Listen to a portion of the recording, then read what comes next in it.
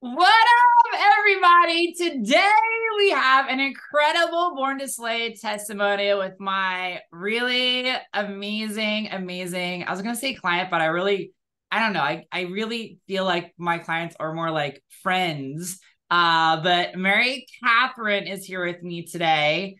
And oh yeah, I need to introduce who I am. So if you're just watching this testimonial and you don't know who I am, my name is Brandon. I am a next level confidence coach mindset expert. I help teaching badass business owners, entrepreneurs, agency owners, founders, and lots of different industries how to use the mindset techniques that the top 1% use. Here's a secret. A big piece of that is co-creation. And which means you and God working together to do the thing. So, Mary Katherine, first of all, thank you so much for being here today. I appreciate it. Absolutely. Anytime. So, for people who don't know you or don't know your industry, why don't you just tell everybody where you're from and what industry you're in? Yeah, absolutely. So I am a travel agency owner. When I started Born to Slay, I was actually just in the process of moving from a host agency into building my own agency. And so those becoming a travel agency owner and Born to Slay kind of happened like all at the same time, which I feel like was really great because it set me up for success as an agency owner when I was making a big transition so that I didn't feel as overwhelmed and like didn't struggle with a lot of some of the like common things that happen when you make a big shift because I was taking actions so that those things didn't seem or like feel as overwhelming. I So love it. that's a little bit So, about me. that's amazing. Now, tell everybody what was going on with your mindsets that led you to Born to Slay. So when I met Brandon like in person at an event last April or back in April, I guess.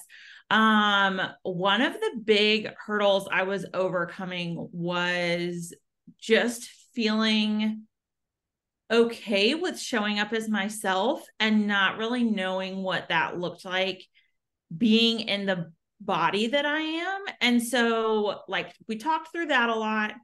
I don't, can you say the question again? I Yeah, feel what was going on with your mindset that led you to do Born to Slay?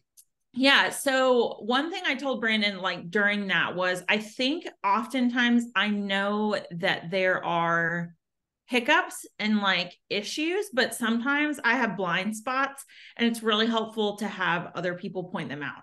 So that's where Born to Slay really came in because in chatting with Brandon and having him kind of be able to identify the issues that I was facing and help me find a tangible solution. I was able to see that he was a really good blind spot identifier. And I think that's one of the like first things I called you was I was like, I need somebody who can point out my blind spots. I know I have them, but I don't always know what they are. And Born to Slay did a really awesome job through just really helping me to ask myself better questions. And by Brandon asking me better questions and providing consistent encouragement to make the necessary changes, it helped me identify my blind spots. And not only that, but identify or like come up with a plan to continue identifying blind spots even after I was out of the program. I love that. I'm laughing because you keep using the word blind spot, which this is the first time I've heard someone use that. I've actually had, if you all watch Jamie's testimonial, she's like, I reached out. I didn't even know why I reached out. I was just like, I knew there's mindset work to be done. And mindset is somehow keeping me from my next level. I love that you said blind spot because I mean, blind spots is often why we get into crashes. Well, I don't know if you've seen, there's like this chart that it's broken into 4 chunks. And one chunk is things you know about yourself and things other people know about you. Another chunk is things you don't know about yourself that other people do know about you, which are your blind spots. Then there's the chunk of things you know about yourself that other people don't know about you, which is like things, I guess, like gaining self-awareness and then figure out how to share that. And then there's the chunk where like, no, like you don't know it and other people don't know it. So having someone in that third quadrant who can do a really good job of encouraging you while also gracefully pointing out your blind spots is key. So that's, that's where the blind spot terminology comes from for me. I love that. So I have a question that I have not asked other people before, but it's something that's been really gestating with me personally as I grow and scale my own businesses, is that mindset matters more than the practical pieces, because mindset informs how you apply and use all the practical pieces.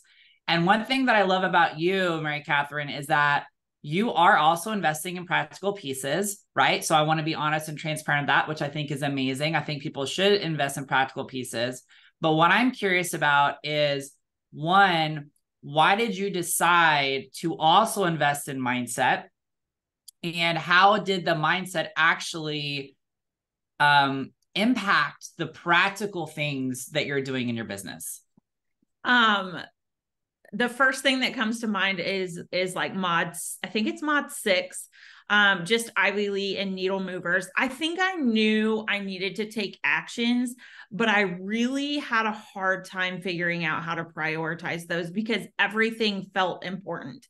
And so for me, the mindset piece of that was really like there's a module that really talks about identifying what are going to be needle movers in your business. And so for me, I know each of the practical pieces is going to move the needle in some shape, form, or fashion, but I needed to figure out which one was going to move the needle most so that I could figure out how to prioritize more effectively, instead of everything just feeling like it carried equal weight.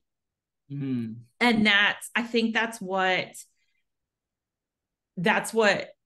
some of the lessons in this course have really given me, is a framework for how to prioritize so that I am attacking the most important things first and moving forward from there, which then just allows me to, it's really given me the opportunity to accelerate my growth because I can piggyback off of what I've already done. And that allows me to accomplish other tasks quicker. I mean, I'm taking more time to rest, more time to be with my family, more time to travel, and just like, and Brandon knows this, like I really had a hard time taking time off to rest until I realized that, like, for me, rest was going to be a needle mover because I wasn't going to be as effective until I took a nap. But that didn't mean I was napping for 3 days. It meant I was taking the nap and then getting back to work. But my work was getting done faster and more effectively and from a better like mood, and from me working from a better place because I'd taken the nap. So that's where I think it really helped me is just learning how to prioritize and learning that prioritization is a piece of mindset work and being comfortable sitting with my list and figuring it out from that perspective. Oh, I love all these things that you're saying because they resonate with me. And I'm thinking about Winston Churchill. I don't know if you knew this, Mary Katherine, but Winston Churchill, all while leading the Allied forces during World War II, while like the bombing was going on in London and he was in the bunkers and like all that kind of stuff, he would take, I don't remember how many naps it was, but it was like he'd wake up, work for a few hours, then nap. Work for a few hours, then nap, eat lunch, work for a few hours, nap. Like he would nap like 3 to 5 times a day. And it actually really helped him to stay focused, intentional.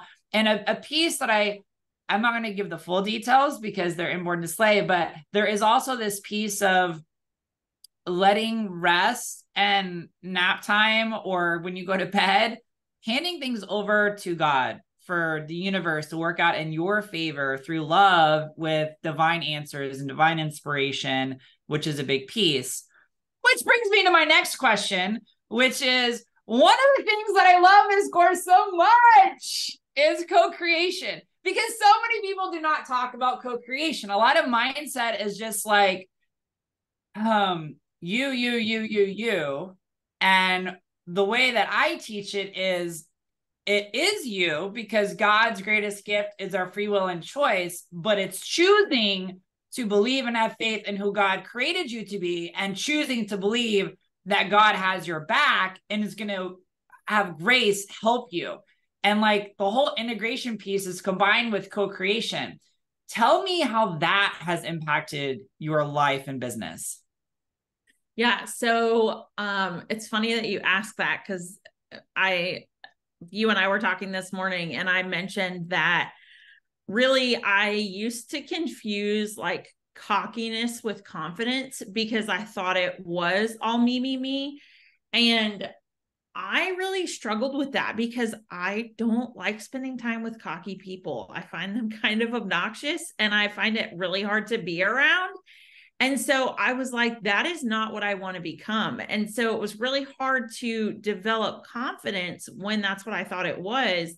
But when I realized that confidence is really like a humble attitude of gratitude, just being thankful for the doors that God is opening for me to walk through, and me walking through them with my head held high, that really changed everything.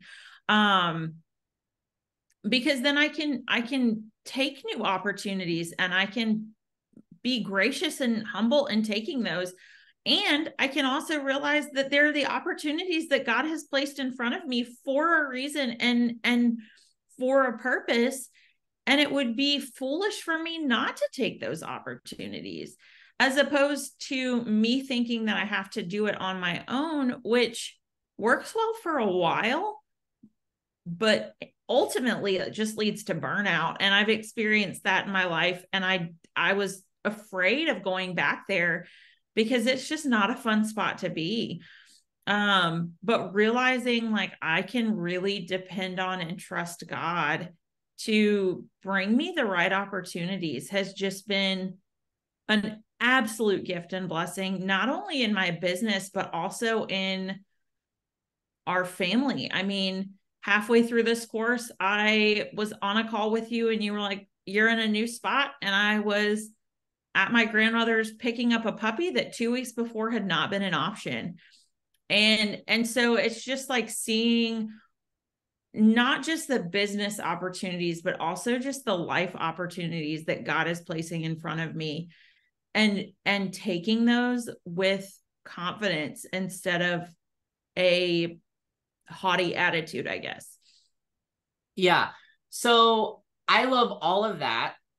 And I also want to be clear to everybody listening, like, y'all, on my one-on-one coaching sessions, I often do this thing where I put my hand over my heart and I'm really quiet. And Mary Katherine knows this. And whenever I do that, that is actually me in prayer, asking God for wisdom and help, because I learned a long time ago, I do not have all the answers. And I am so grateful to see what is happening in your life and your business.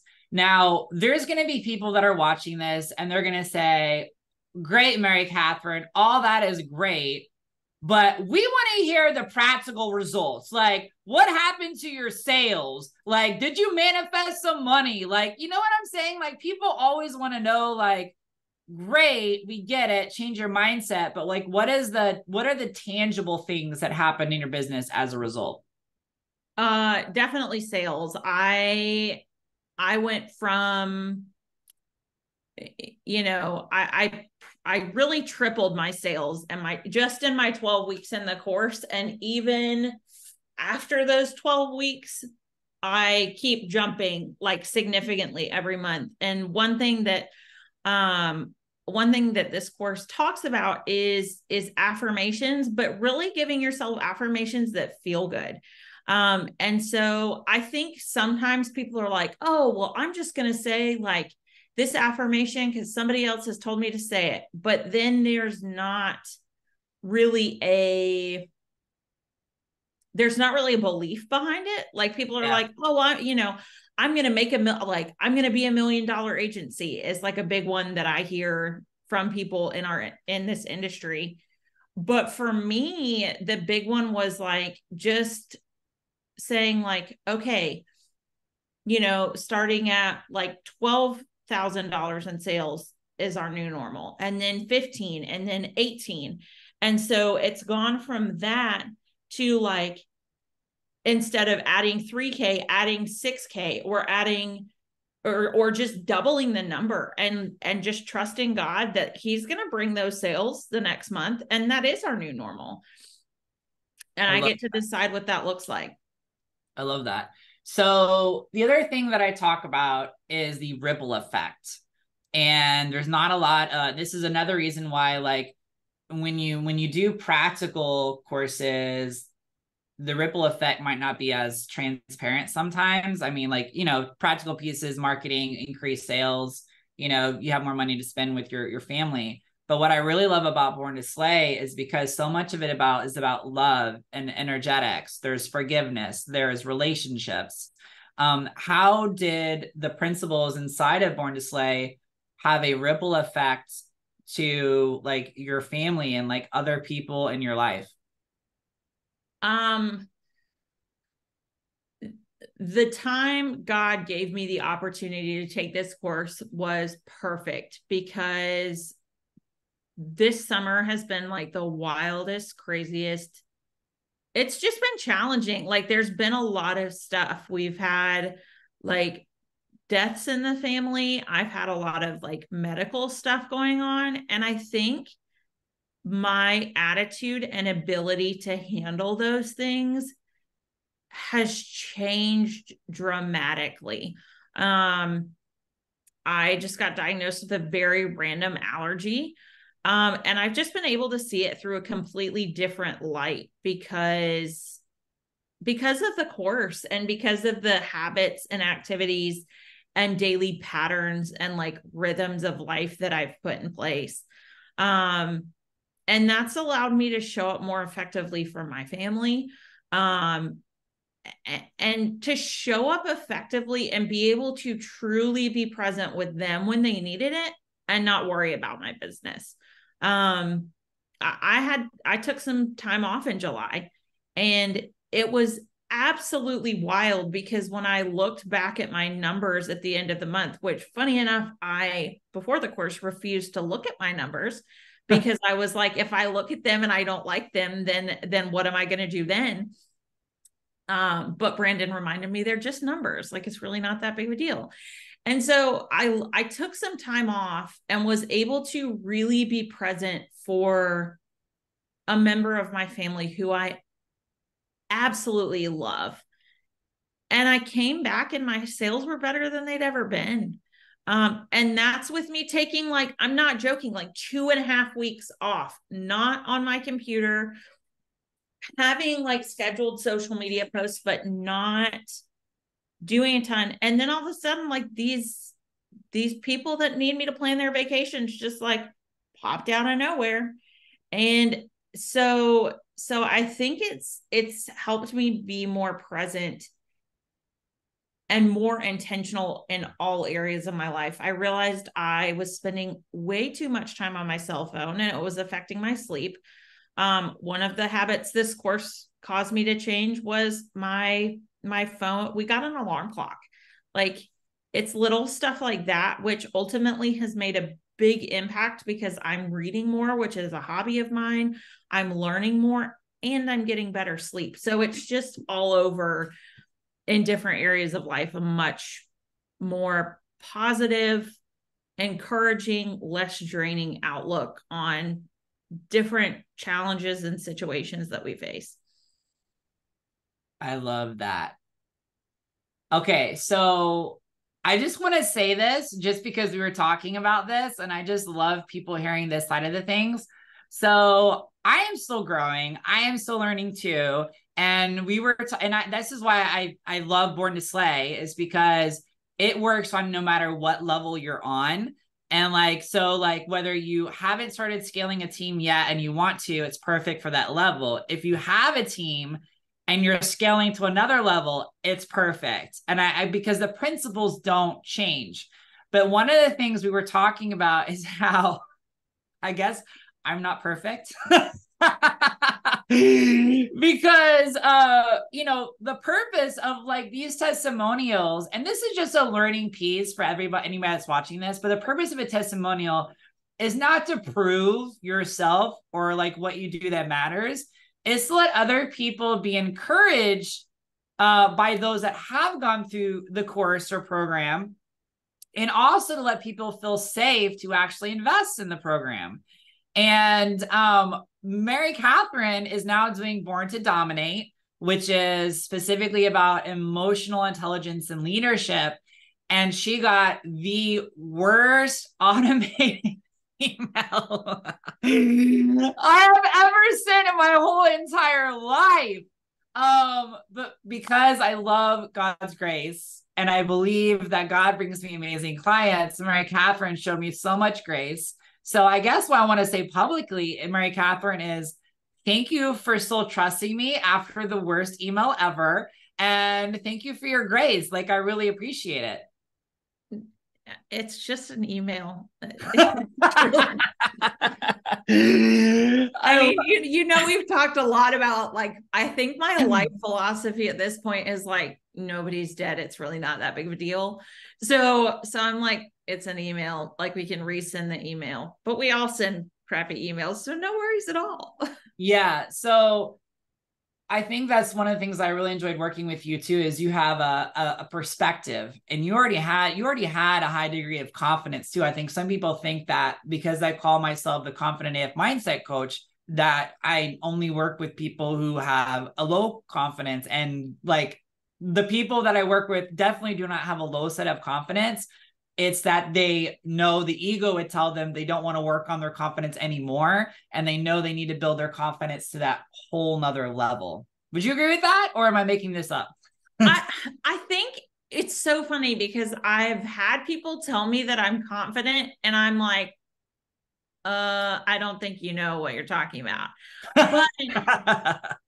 But just in like some of the conversations we've had, I think I'm realizing that I do have just a natural level of confidence. I just feel sad sometimes, but that, like, I think I always equated like my sadness, which I'm an Enneagram 4, if anyone knows what that means. So like I can get very sad. And there have been times I've been like, Brandon, what if my sadness like eats me alive? And he's like, it's not going to do that. You're fine. But I think I equated times when I felt sad to me not being confident. And I'm learning that they're not like mutually exclusive. Like I can be confident and be sad, and it's really not that big of a deal. Absolutely. And when you realize that confidence is knowing in your capabilities and abilities of who God created you to be and what he can help you to accomplish, you realize there's no end to building your confidence, because there's always a new level of stepping into who he created you to be, and always a new level of stepping out in faith to take new action you've never done before. Yeah. I think I've always loved learning, but I have never been a school person because I just feel like it's too structured. I don't know. And so just like being able to acknowledge, like, yeah, I want to learn a new thing again. Like I'm finding that the result of this course ultimately is that it's teaching me to ask better questions so that I can learn more effectively.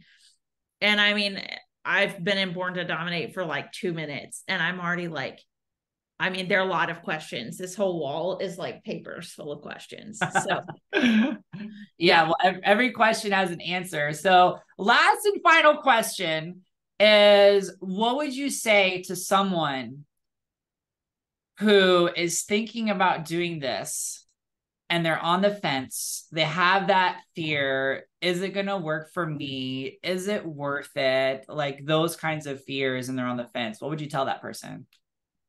So one thing you talk about, or you have talked about, is like there's no point in investing in farm equipment if you don't plan to like actually use it. Like you're not like, why purchase an $8,000 piece of equipment and then not use it? So I would say like, you have to be intentional. Like it does require intentionality. And if you don't plan on putting in the work, yeah, it's not going to work for you. Like that's really the bottom line.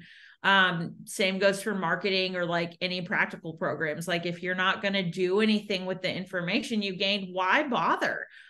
But the good news is that even if you don't know what to do with it at the time, if you've invested in it, it's there for you to use. And I love Born to Slay because I've been able to go back and use the pieces again and again in multiple situations, whether that's up leveling like our own personal finances or like doing the business. Like there's so many ways to up level. So if you're looking for something that really teaches you how to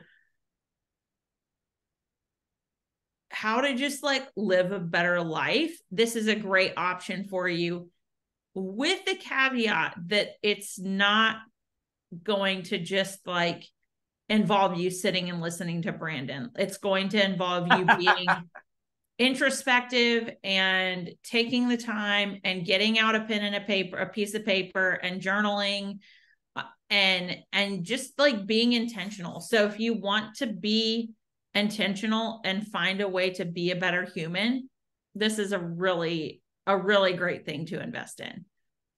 I love that. Thank you so much, Mary Katherine. If you all are interested in applying for Born to Slay, I invite you to apply. We'll put that down below. And Mary Katherine, I'm so proud of you. And I'll see much more of you over the next year in Born to Dominate. And I can't wait to see where that takes both of us. That's going to be great.